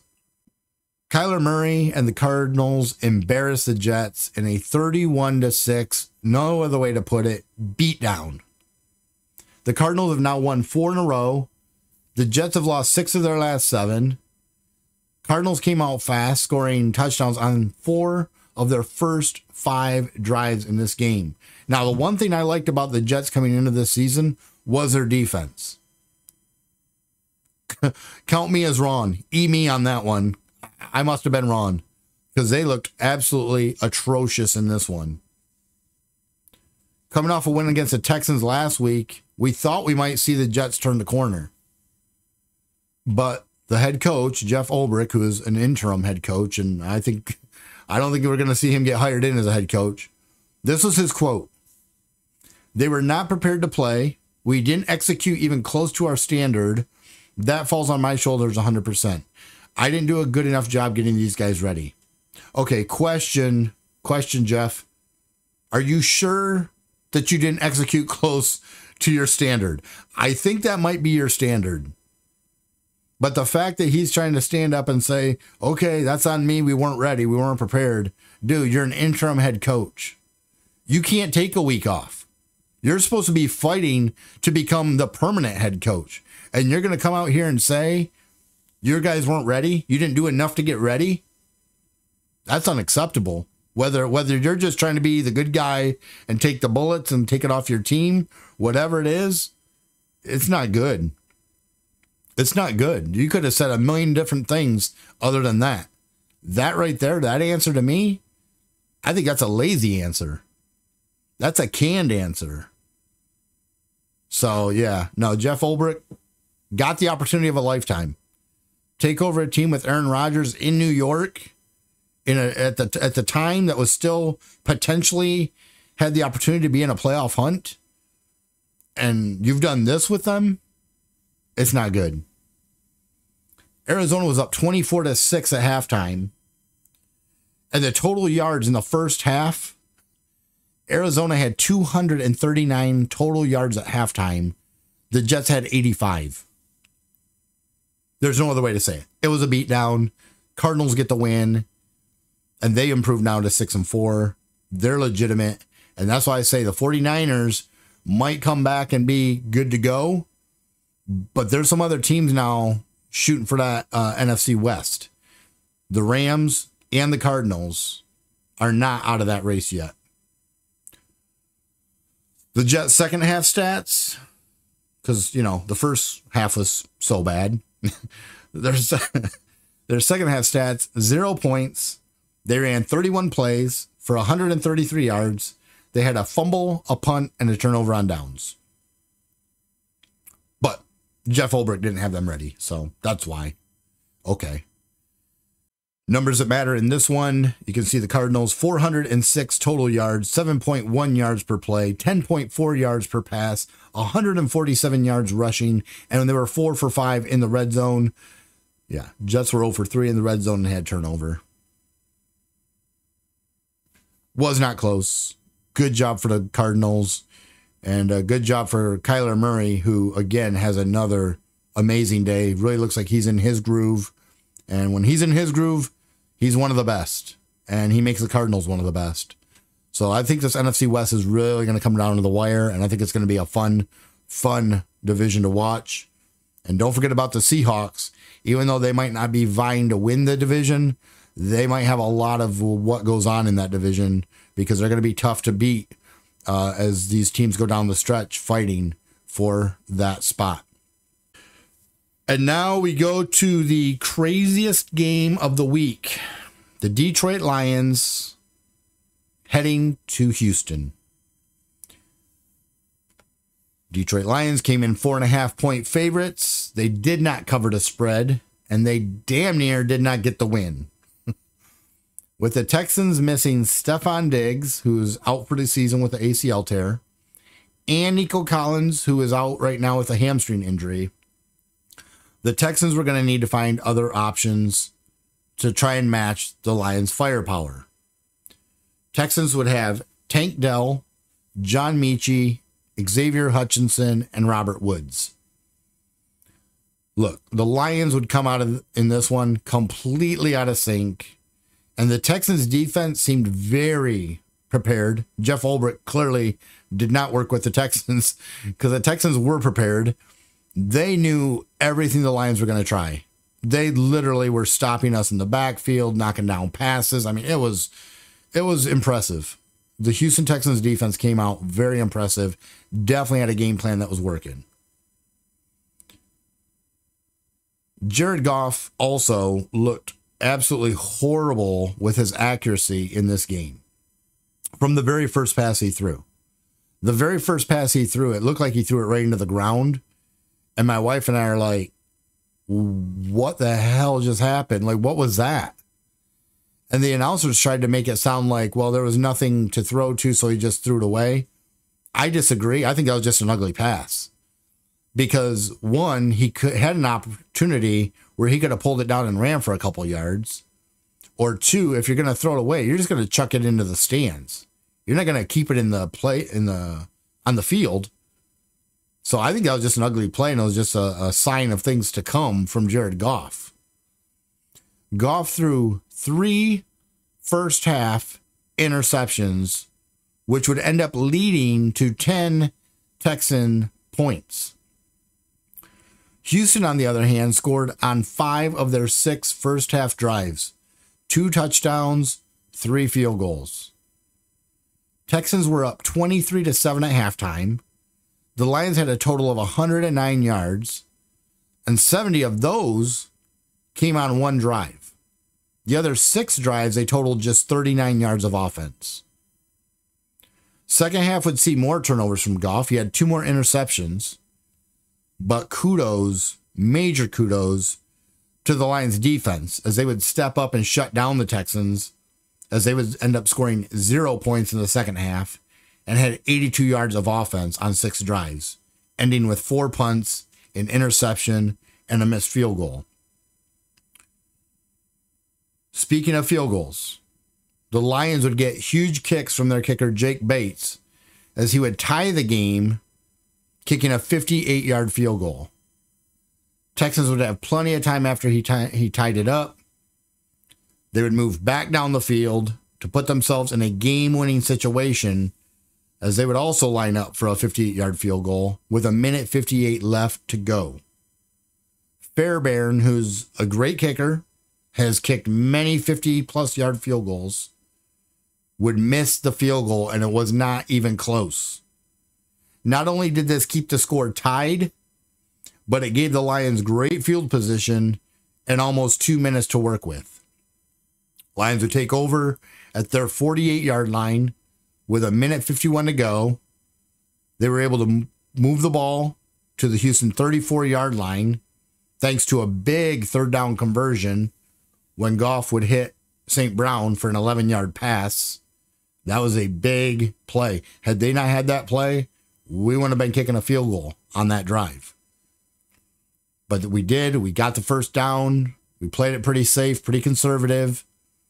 And then that would set up Jake Bates for a 52-yard field goal, which I thought we had a couple more opportunities we could have tried to make it a little bit closer for Jake Bates.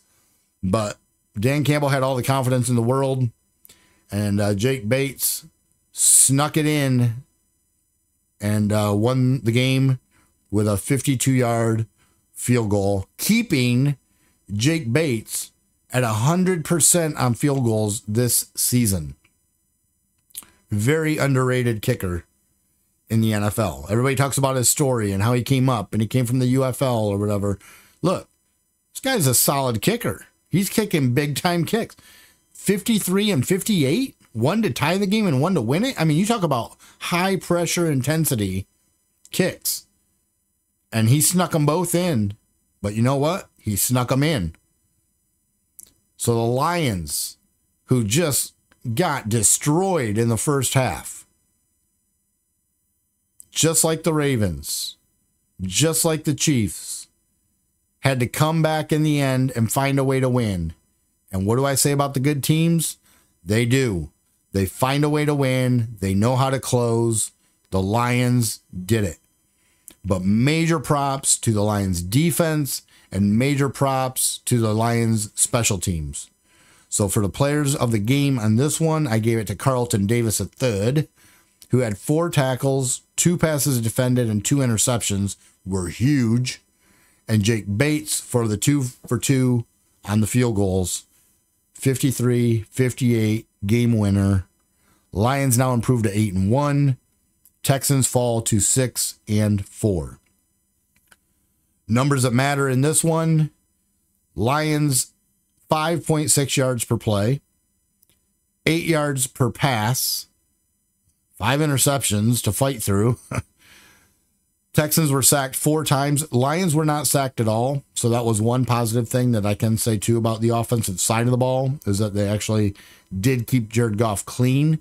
But his inaccuracy was, I don't know what was going on. I really don't. Just one of those nights, I guess. Lions did rush for over 100 yards, but just over 100. So I thought Houston actually did a pretty good job, especially in the first half. They were completely shutting that run game down. It was later in the game where the Lions started to wear down the Texans that we really saw the runs start to happen. And then 2 for 2 on field goals versus 3 and 4.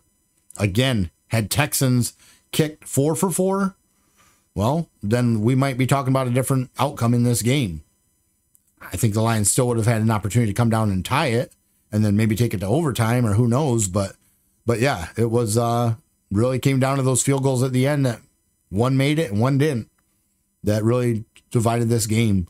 But the Lions, just to shut down the Texans in the second half after the first half they had, great adjustments at halftime. Kudos to the coaching staff, to the players, everybody, to come out and find a way to get a win out of this one.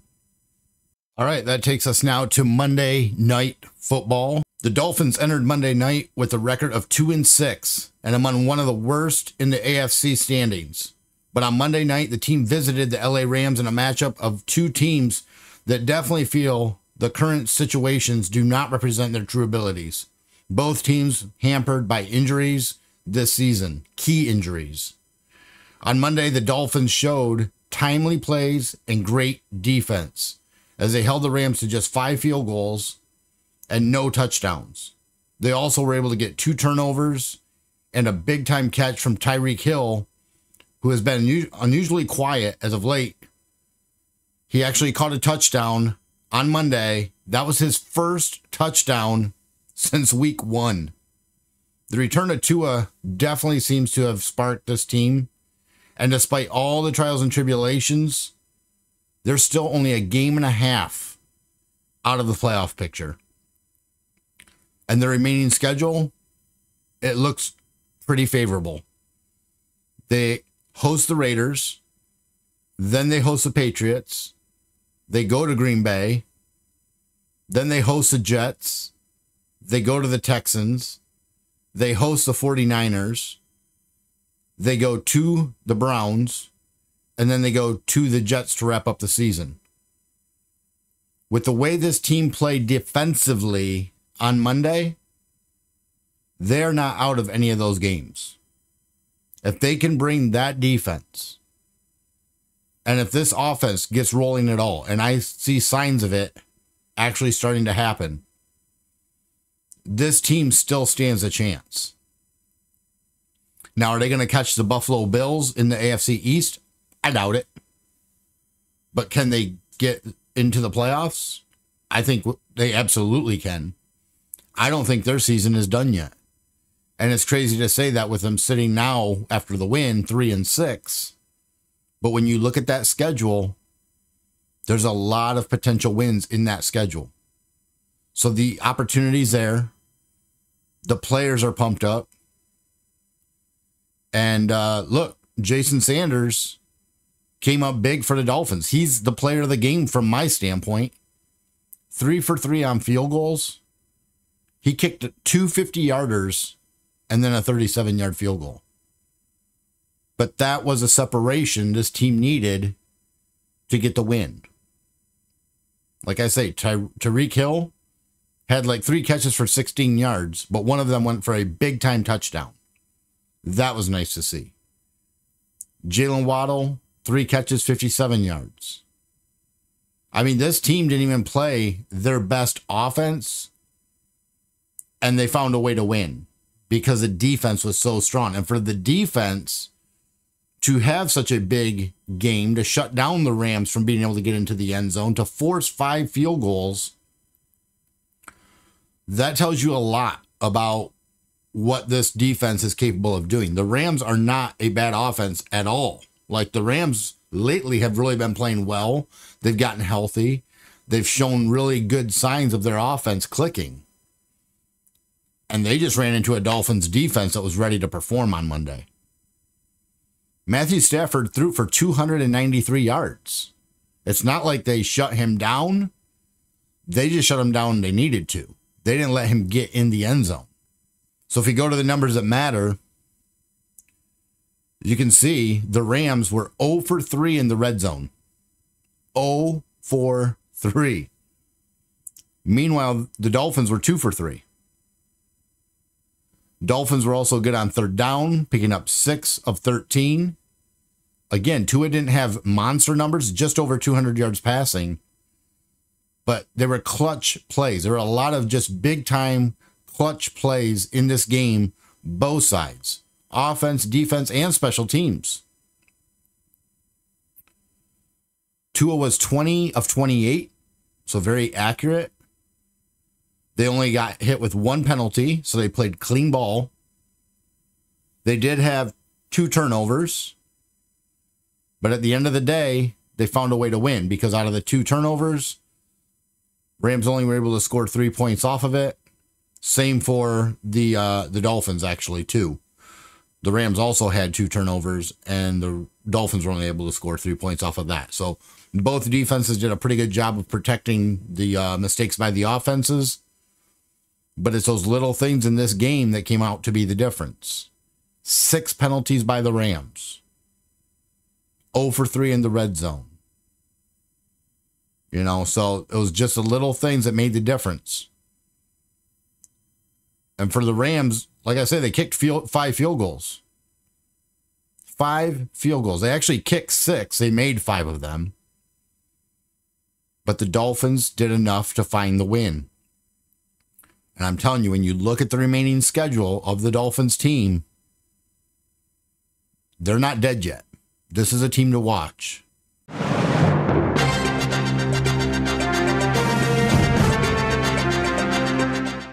Breaking news, according to Adam Schefter, change in Chicago. Shane Waldron is out as the Bears offensive coordinator per sources. Shane Waldron is the second offensive coordinator to be fired this year. Luke Getsy was fired by the Raiders on November 3rd. Getsy was with the Bears last season, and he was fired as well. So you've got Shane Waldron and Luke Getsy, the 2 offensive coordinators that were fired so far this year, both with recent ties to the Bears. You got to look at that as an indictment of Matt Eberflus. And I think Matt Eberflus is on a super hot seat right now. This was a move to make to try and save his own job, in my opinion. And I don't think it's going to work. I think Matt Eberflus will not be the Bears coach next season. I don't know if that means he gets let go during this season still, or if he'll be let go during the offseason. But I do not see Matt Eberflus with the Bears in 2025, no matter how it works out. But when you look at it, you can see the reason for the change. Chicago hasn't scored a touchdown on their last 23 drives.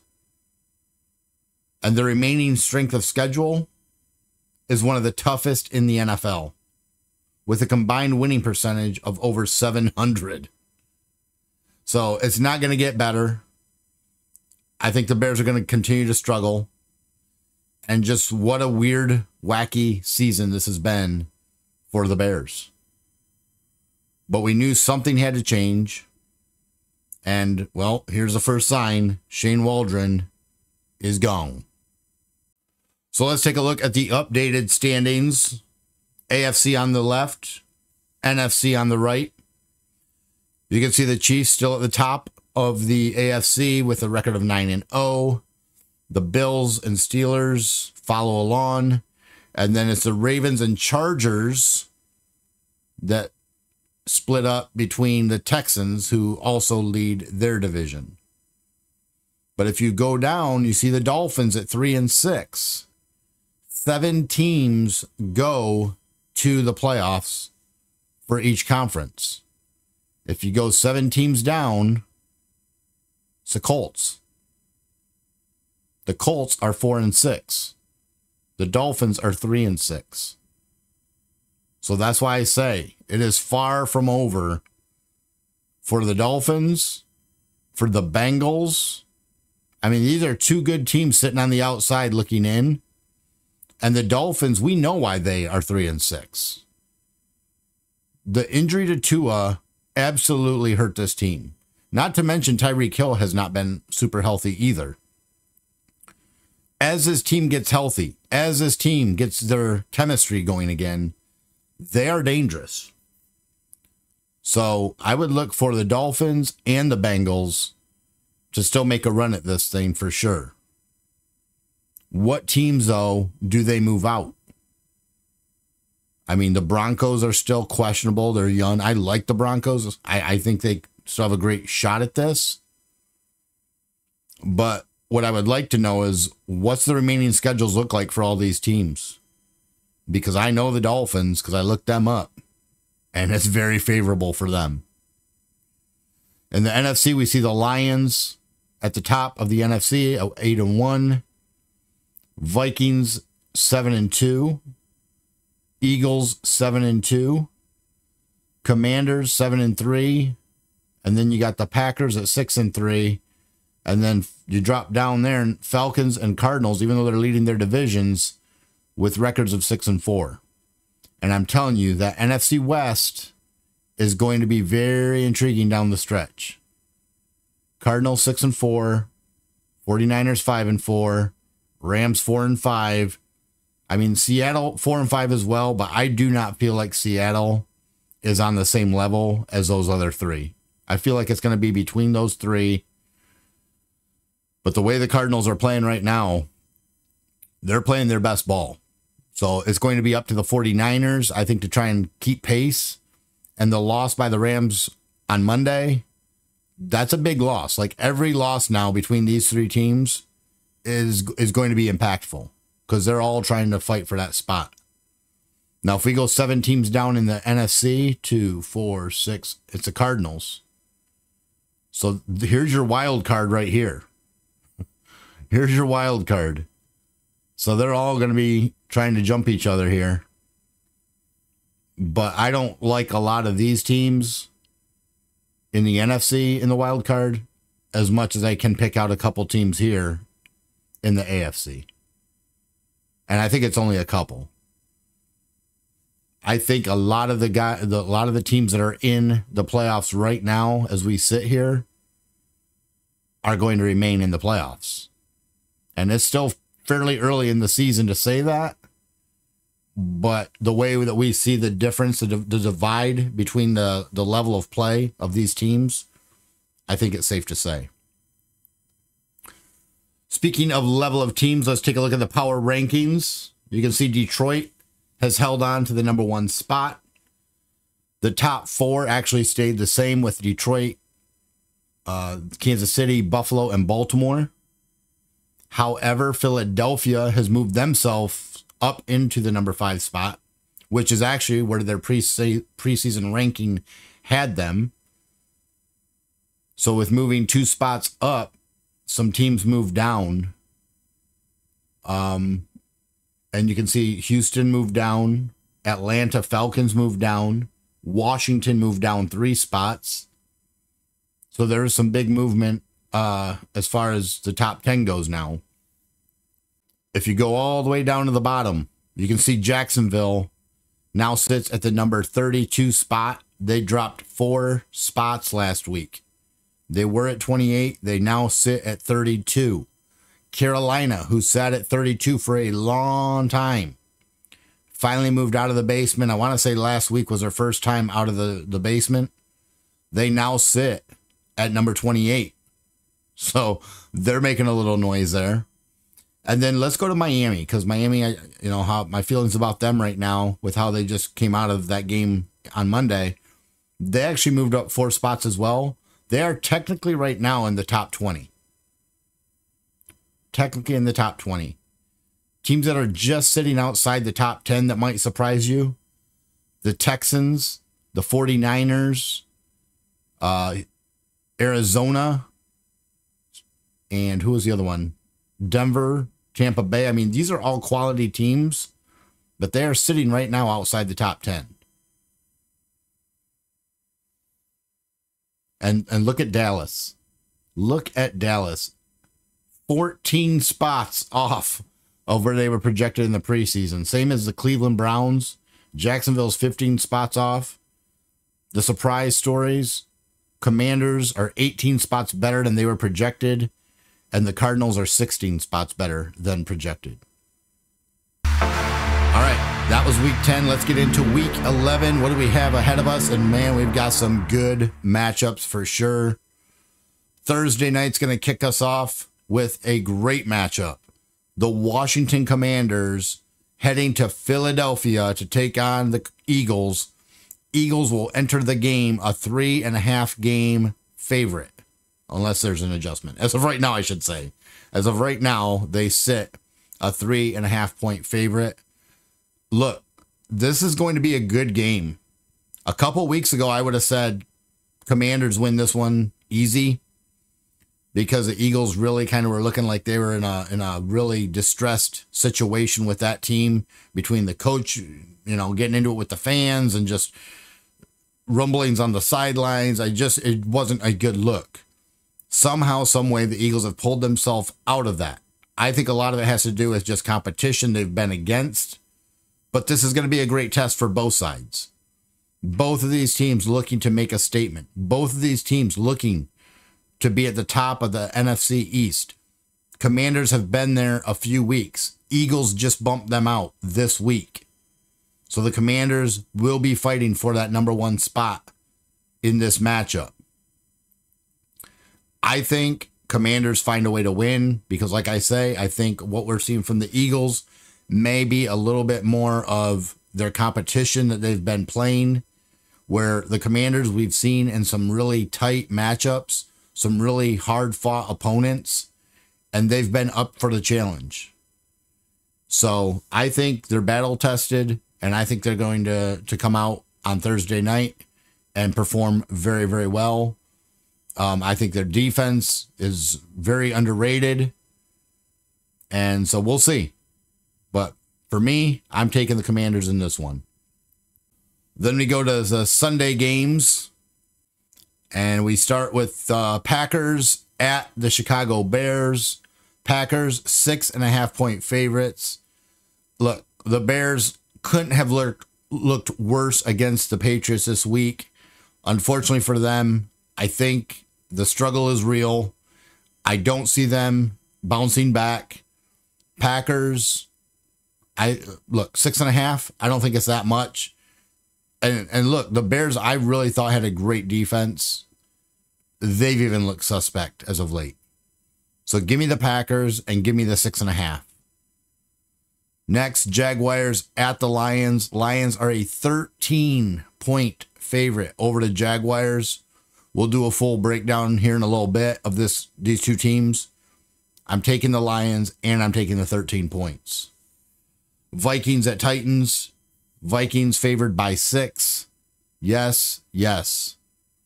Raiders at Dolphins. Dolphins favored by 7.5. I'm actually taking that one too. I think the Raiders are a mess. Dolphins, I think they're right on the brink of breaking out.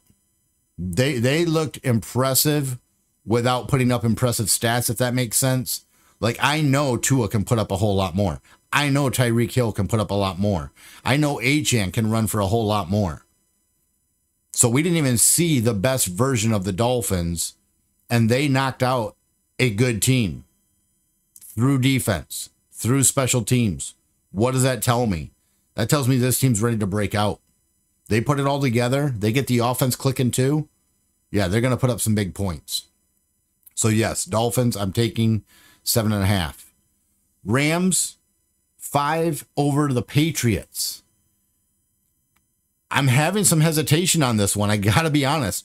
A little bit because of what the Dolphins did to the Rams. Have me a little concerned about maybe what the Rams are doing right now. But more so from a positive standpoint of what I see the Patriots doing right now. This Patriots team is growing every week. We're seeing it. And the fact they're going to be home, Rams are coming off a loss. You don't know if that's a trend that we're going to see for a little bit with the Rams. I'm kind of scared to take the Rams with 5 points. I'm almost scared to take the Rams just straight up. Let's be honest. So you know what? Let's make this my first upset of the week. We'll go with Patriots on this one. Drops us down to the Browns at the Saints. Saints are a 1-point favorite. Sure, give it to me. I think the Browns are a mess. Saints got to win. It's only a 1-point spread, and they're at home. So, yeah, I'll take the Saints. Colts at Jets. Jets are a 3.5-point favorite. Nope. Give me the Colts all day, straight up. Ravens, 3.5-point favorite over the Steelers in Pittsburgh. This is the matchup I want to see. This is going to be a great game. I like both of these teams. Ravens at times have not looked their best, and it's usually through their defense that really struggles. We saw the Steelers starting to take the top off the defenses a little bit. They've got a great run game and a great defense. I'm going for another upset here. Give me the Steelers at home to knock off the Ravens. Sunday, 4 o'clock games. Falcons at Broncos. Broncos are a 2-point favorite. I don't know what happened to the Falcons this past week, but they're picked a heck of a time now because they've got a really good Broncos team that they need to go visit. Give me the Broncos, and they'll cover the 2. Seahawks at 49ers. 49ers, 6.5-point favorites. Yes, and yes. And then finally, the Chiefs at the Bills. Bills are a 2.5-point favorite over the undefeated Kansas City Chiefs. This is a great matchup. This is to say who's the best team in the AFC right now. By record, it's the Chiefs. But many people believe the Bills and Ravens have a lot to say about that. Well, the Bills are going to have their opportunity to say it right to the Chiefs' face in Buffalo. Give me Buffalo. 2.5 points. Sure, I'll take that too. I just think Josh Allen in a matchup like this, he finds ways to win late. The Chiefs have a good defense, but I think the Bills' defense can stop the Chiefs' offense better than vice versa. I think the Bills will find a way to pull this one out, especially at home. If this was in Kansas City, I probably would take the complete opposite approach on this one. But I think in a matchup like this, home field advantage can give you a little bit of that extra. And we'll see what the weather's like. I mean, it's still mid-November, so it shouldn't be too bad, but you just never know in Buffalo. And that could play into it as well. But the Chiefs have had a lot of tight games this season that they've actually won. But I think if they play that strategy against the Bills and they get in a tight matchup again, I think the Bills will catch them. So we'll see. It's going to be a great matchup either way, though. Sunday night, it's the Cincinnati Bengals taking on the Los Angeles Chargers. The Bengals have been one of the most hot and cold teams all season. Really hard to get a gauge on where they're at this season and who they are. Chargers have actually been, I think, very underrated, kind of just going under the radar and having success. Chargers come in a 1.5-point favorite. You know what? Give me the Bengals. I think the Bengals are right there. They feel like they're right there. I mean, they're putting up huge stats, and just not finding the win. At some point, I think that changes. I think they start to find the wins, and they become the Bengals that we've known. They kind of remind me of the Chiefs. Was it last year? Where the Chiefs kind of like were, they didn't look great, and then they got to the playoffs, and they were the Chiefs. They had more success with wins, but I feel like that's kind of what the Bengals are. Like, I'm not doubting the Bengals are a good team. I've just yet to see them put it all together. I think we will see it as the season progresses.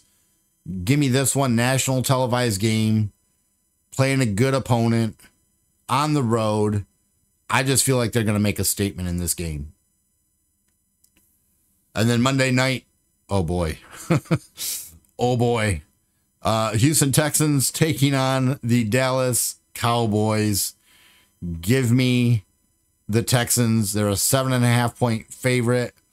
I think it should be bigger than that. I think this is going to be a complete just slap down. And the Cowboys, oof, it's bad. It is really, really bad for the Cowboys this season, and their schedule does not favor them in this matchup at all. So yes, Cowboys gonna take another L, and Houston will move to 7-4 after this one. Bye weeks in week 11. New York Giants will be off. The Arizona Cardinals will be off, which for them kind of sucks because they're playing really good right now. That's not when you want to have a bye. You don't want to have that disrupted, but unfortunately they will. Buccaneers also will be off, and the Carolina Panthers also with the Panthers. They've kind of been looking better. Probably don't want to be off right now. Coming back in week 12, the Giants and the Buccaneers will actually play each other, and that will be in New York. And then in week 12, when the Cardinals return, they will be taking on the Seahawks, and the Carolina Panthers will come out of their bye week taking on the Chiefs. So will the Chiefs be coming off a loss, or will they be 10-0, and Carolina is going to look to shock the world? You know, we'll find out. But yes, those are the four teams that if you have any fantasy players on those four teams, adjust your lineups accordingly. Let's get to the head-to-head matchup here between the Detroit Lions and the Jacksonville Jaguars, as we always do. We're going to go one by one here, and then we'll break it all down at the end. Detroit Lions, offensive passing, yes, they have the advantage. Not by as much as you would think, though. That's kind of surprising. Got to be honest. I would have expected a bigger advantage, but don't forget, Jared Goff really got shut down that week against Tennessee, and just took another kind of shutdown against Houston. So 2 weeks where he has been a little under the numbers that you would expect. And so that's probably a big part of why we're showing that here. Passing touchdowns, Lions have 18. The Jacksonville Jaguars have 11. Rushing yards, Detroit Lions, 1,326. Almost 300 yards more than the Jacksonville Jaguars. Rushing touchdowns, Lions have 15, Jaguars have 10.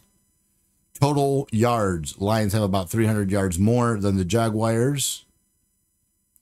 Points forced, you can see the Lions, 284 points scored by them, 202 for Jacksonville. Penalties, Lions have had 59 penalties called against them, Jacksonville had 57.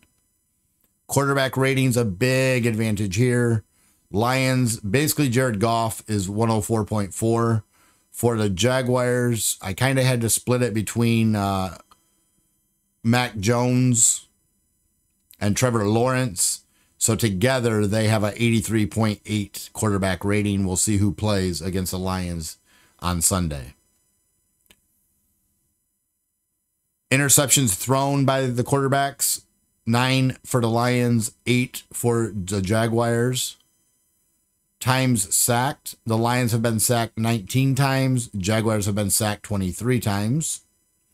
Fumbles lost, Lions have just 1 fumble lost this season. Jaguars have 7. On third downs, the Lions are 44%. Jaguars are 33%. Fourth down, Lions are 58%. Jaguars are 50%. And in the red zone, the Lions are 64%. Jaguars are 58%. Both teams pretty decent in the red zone. Field goals. Lions are still a perfect 100%. Jaguars 93%. Now let's go to the defensive side of the ball. Passing yards allowed. Lions 2,198. Jacksonville 2,612.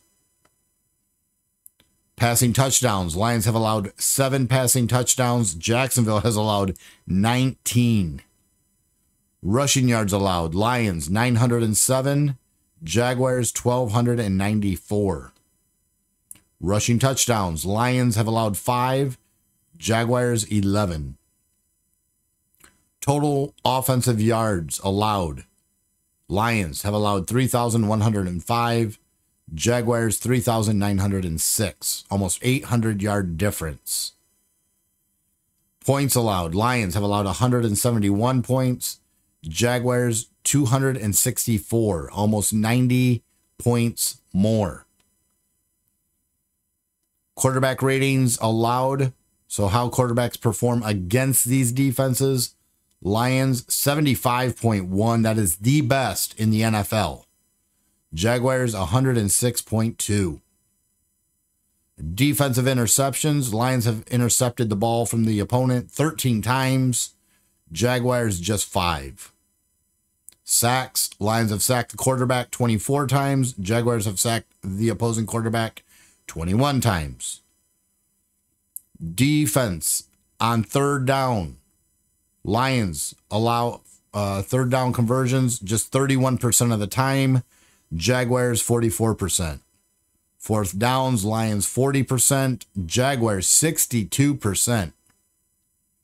And then in the red zone, the Lions 44%. Jaguars 61%. Quarterback hits on the quarterback. Lions 60 quarterback hits this season. Jaguars 42. Tackles for loss. Lions 44. Jaguars 51. So if we go head to head on offense, look at this. 13 categories on the offensive side of the ball for the Lions, just 2 for the Jaguars. What 2? Well, they have less penalties by 2, and they've thrown 1 less interception. So even those, they barely took those categories. Defensively, just as one-sided. Lions 13 categories out of 14. Jaguars get 1 category, and it's tackles for losses, which they get by 7 more tackles for losses than the Lions.